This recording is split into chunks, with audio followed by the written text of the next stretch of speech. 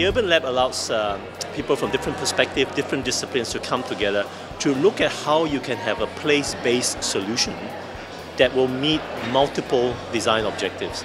So, the architect, for instance, are really responsible for looking at how a place could be designed that captures the technology, that captures the social requirement of what a place could look like, but also to then capture what we call a place that delivers livability.